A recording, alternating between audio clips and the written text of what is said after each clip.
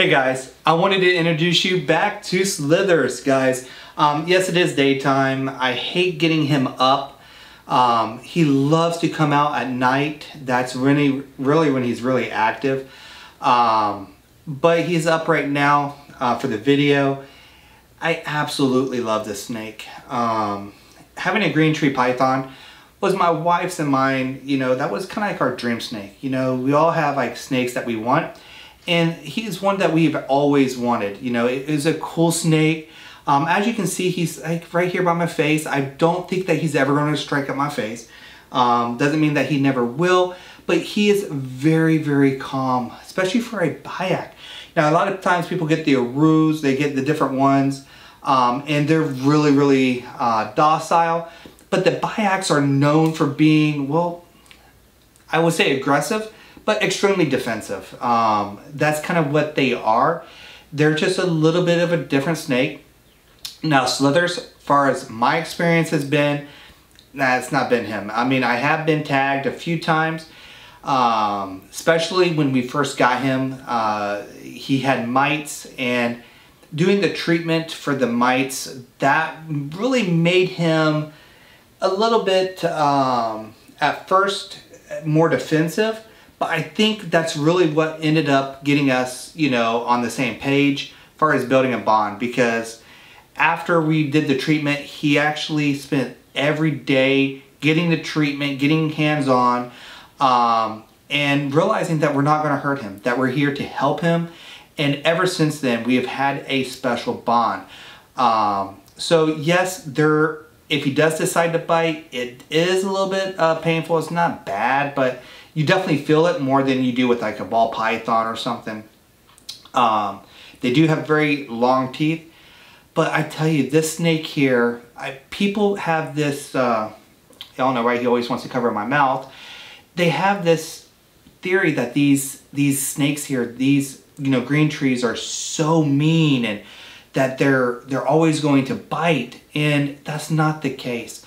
I've been able to take this snake out, when we go to the vets or when we go somewhere, and our vet is just like, he is super docile. He doesn't even question it anymore.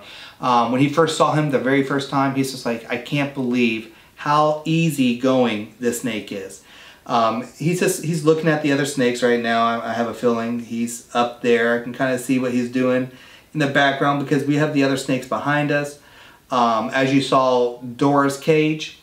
So he doesn't really ever get to interact with any of these other snakes, but he is a very inquisitive snake for a green tree python.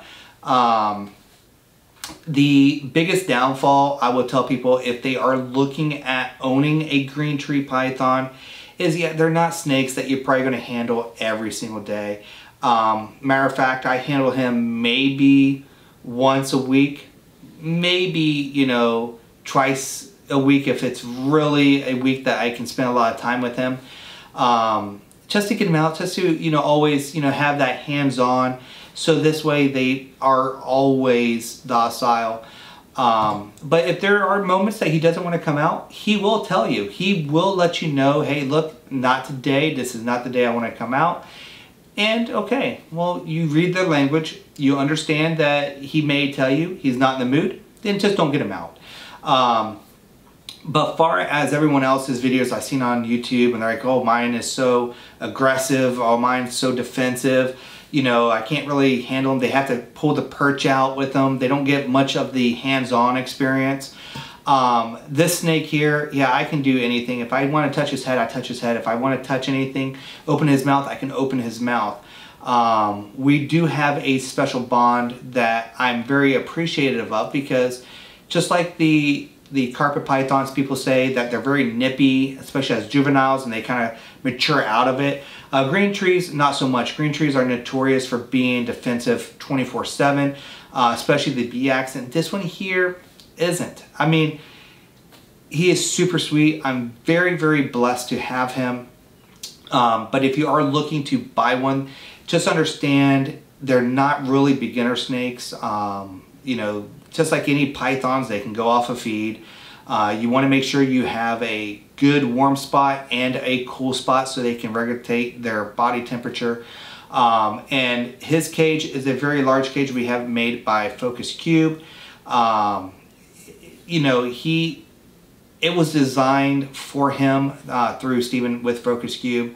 It's definitely a larger cage, probably one of the largest cages that's actually done for a green tree python, for a single green tree python at that. But this snake here is absolutely amazing. So upfront costs, they're about maybe $400 or $500 right now. As far as their enclosure, his enclosure being shipped from Texas to Florida, I think it was nearly $2,000. So that was the biggest cost. And then getting the Herbstat was expensive. That was, you know, another $400 I think, or $300 for that. And getting the heating panels and all that stuff, that is what the cost is. That's what's cost so much with these snakes, is all the extra. The snakes themselves isn't always that expensive, but it's giving them the right habitat. Going down and buying driftwood, right? Getting something that they're accustomed to in the wild. So let's go ahead and, just like with Dora, you saw her enclosure, let's go ahead and take a look at Slither's enclosure. This is his enclosure. As you can see, we can see his temperatures down there. It's bioactive. So it is really a large cage for a green tree python. You know, he has his misters and everything inside there as well. But yeah, this cage is quite large for a green tree python. But let's go ahead and just take a look at Slither's inside his cage. If I'm able to get him off the hat. Like I said, once he's on, he is on. And he's absolutely amazing. So let me just go here and put him back in his cage. So normally he will go to the bottom, kind of where the wood area is. You're going to see him going there. So I'm going to put him on top, but you can kind of see what he ends up doing. Just like Dora, he likes to come out. Once he's out, he wants to always be out with you. That's one of the cool things about him, is he likes to explore too.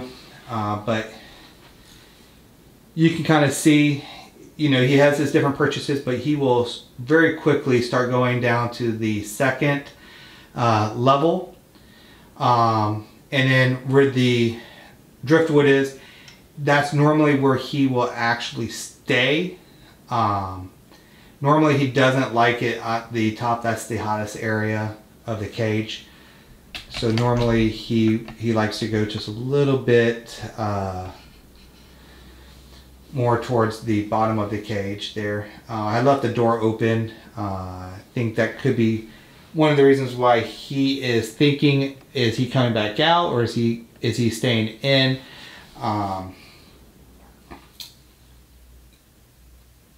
So he's kind of thinking what's going on here.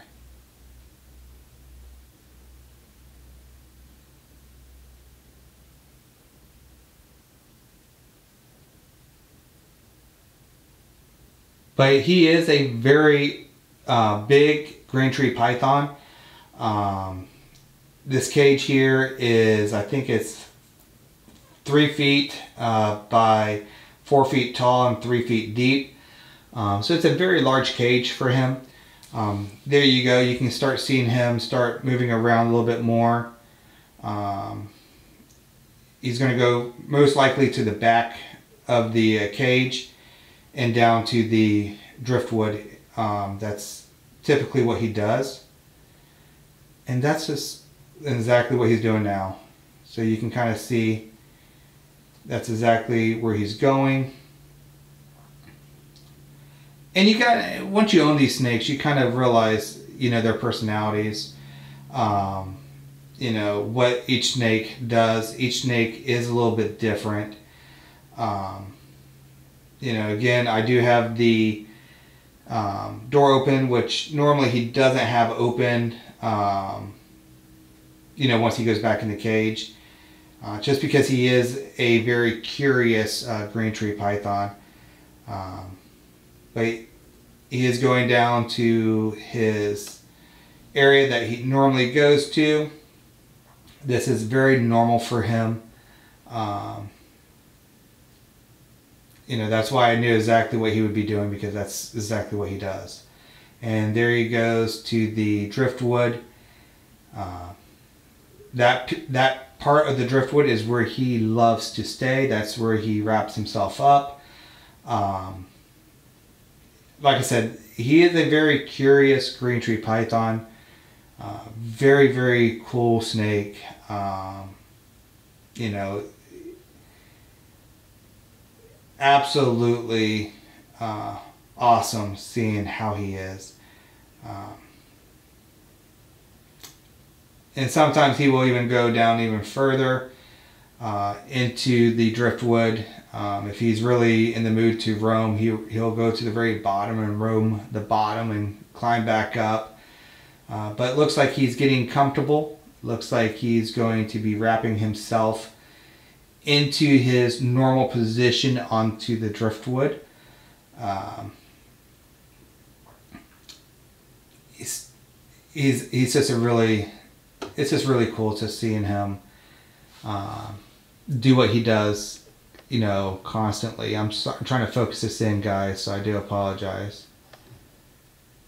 Let me see if I can get this over here so you can see him. See exactly what he's doing there.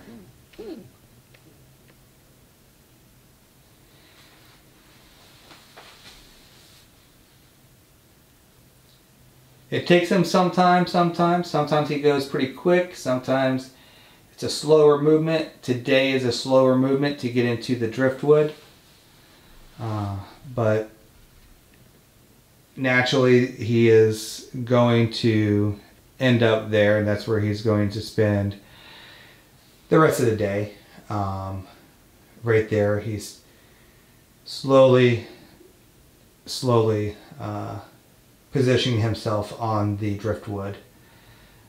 And plus the room is a little cold right now. His cage is 84.9 and dropping because the door's open, so naturally once he gets comfortable, I'll close the door and let the temperature get back up to his 87 degrees. But you can see it's regulated at the very bottom, 80 degrees. Very top is 84 degrees. So you have a nice area for him to really find his comfort zone. If he wants to be cold, he can go down. If he wants to be hot, he can go up. But there he is. He's getting on his driftwood, getting comfortable, and then he's going to sleep. Well, guys, thanks for watching this video as always. God bless and take care.